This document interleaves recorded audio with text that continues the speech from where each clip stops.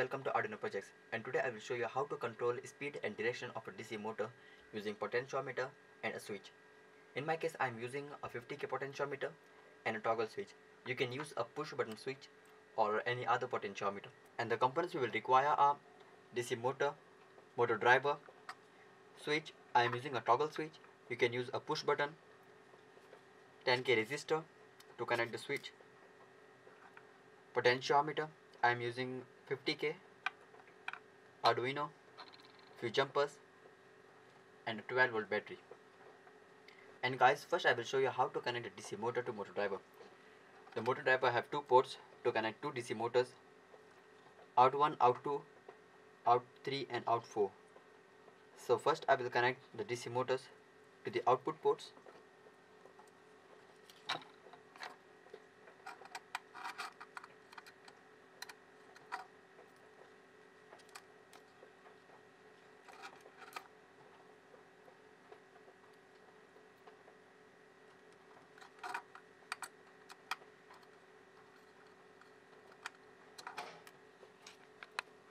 And as you can see here, I have connected the DC motors to the output ports of the motor driver. And now I will show you how to connect the signal pins to Arduino. And as you can see here, there are 4 signal pins on the motor driver, and there are 2 pins which are shorted. I will just remove the caps of those pins.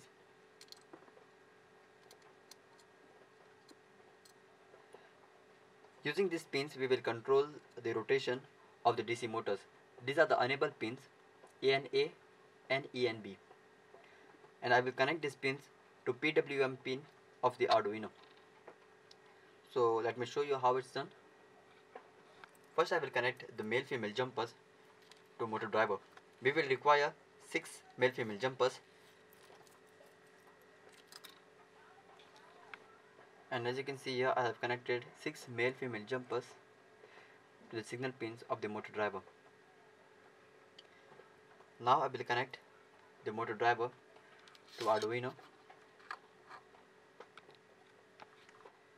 The first pin of the motor driver, that's the enable pin, will go to pin number 6, which is the PWM pin. The second pin, which is in one pin, this pin will go to pin number 4.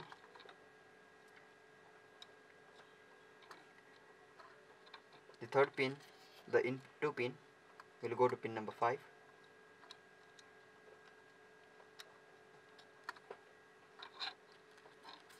The fourth pin, in 3 pin, will go to pin number 8. The in 4 pin, the fifth pin, will go to pin number 9. And the last pin, which is the enable pin, PWM pin, go to pin number 10. This is how you connect the motor driver to Arduino. And now I will show you how to connect the switch. So before connecting the switch, first I will make ground and VCC common on the breadboard so that I can connect the switch easily. First I will use one wire for ground and I will make it common on the breadboard.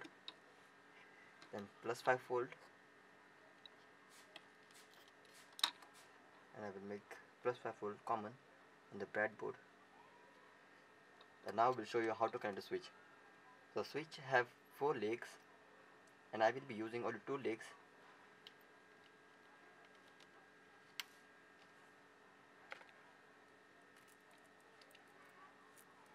One leg will directly go to plus 5 volt,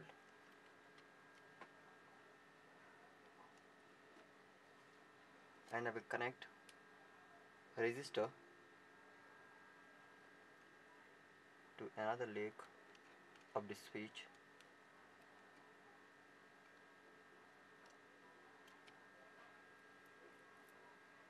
And I will connect ground to one leg of the resistor,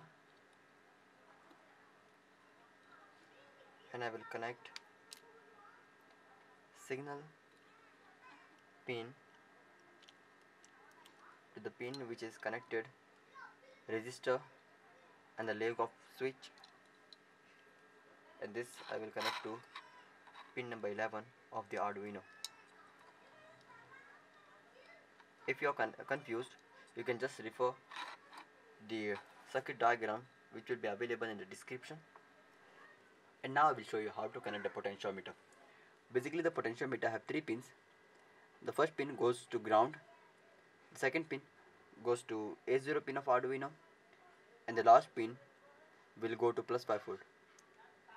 Now I will show you how to connect it.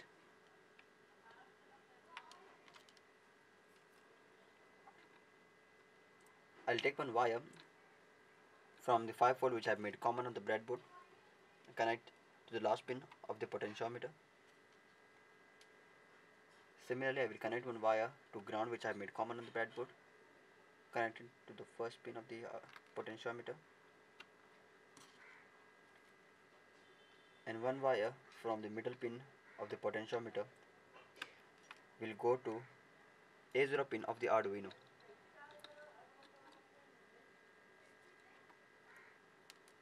And this is how you connect the potentiometer. And to power the whole system, I will be using a 12 volt battery. So first I will make the 12 volt common on the breadboard so that I can connect the Arduino and motor driver easily. First, from the positive terminal of the battery, I will connect one wire to motor driver, and from the negative terminal of the battery to ground pin of the motor driver. And similarly, from the positive terminal of the battery, I will connect one wire to V-in pin of the Arduino,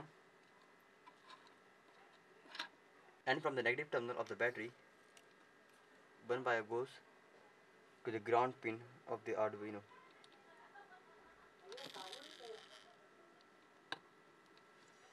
And as you can see here, motor driver and the Arduino gets powered up. And now let's upload the code and let's see how it works.